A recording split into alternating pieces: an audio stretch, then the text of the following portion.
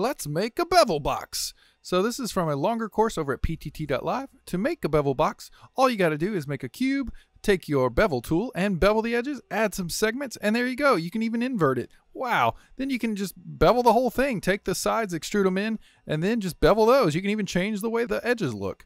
And then take the tops, bring them up, and you can do really cool things. Take away the corners, bring them back, bevel it down, and add custom profiles. This is where it gets amazing and cool. Look, if I wiggle this line, you can do insane bevels. You can even grab the little points and do even crazier stuff, or use the custom presets to make like crown molding and flip-flop them more. You know, all kinds of different stuff. Stair steps even.